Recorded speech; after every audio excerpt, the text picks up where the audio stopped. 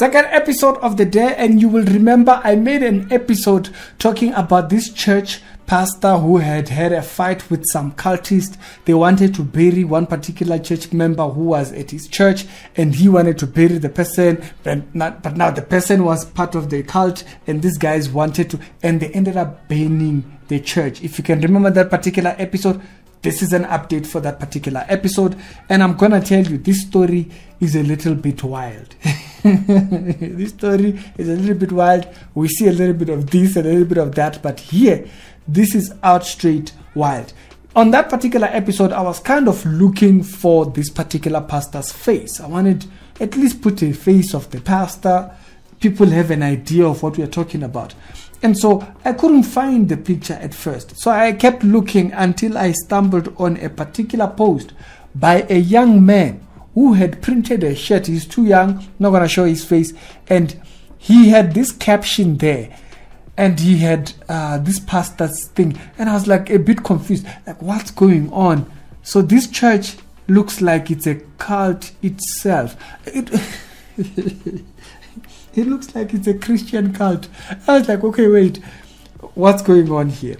So I looked a little bit more further into it, and so you can see in that grouping of pictures there, you can see the picture of the church burning and stuff like that. It's right inside there. So I was like, okay, so this looks like this is where I'm in the right place, so I'm searching for the right thing.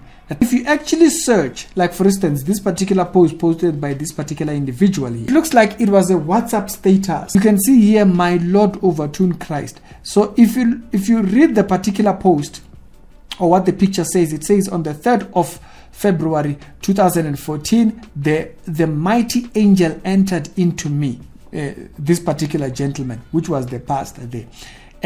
Since then, the words you hear are not mine own, but his. So he's literally claiming that he is some angel, some mighty angel or something like that. This particular gentleman that I'm showing right now is the one that had the most about this particular church.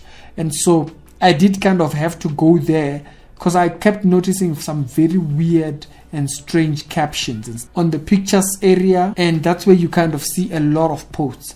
Like for instance, I did see one particular post, I think it was this one here. I don't need prophet today. This day and age where can I prophesy is very popular. I have the one who sent all prophets, the man greater than William Brennan.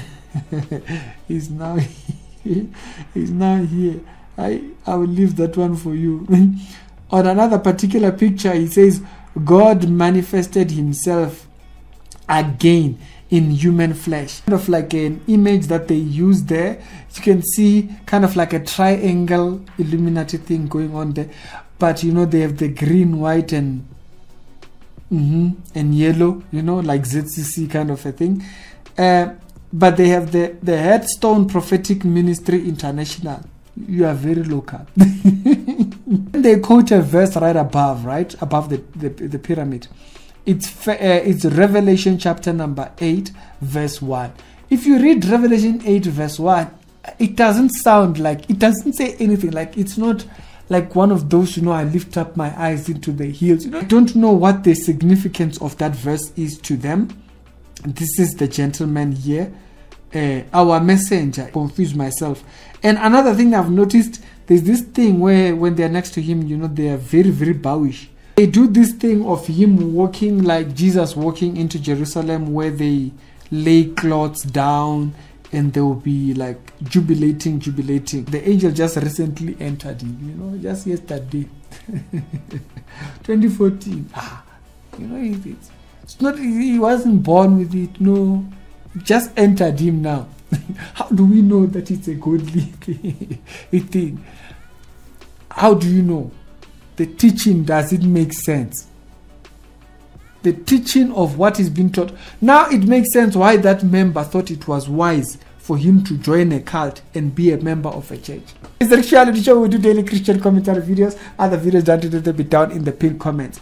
This was just one of those funny things that I found after the fact. It's Ricky. I'll see you later. Check the pinned comments. Salute.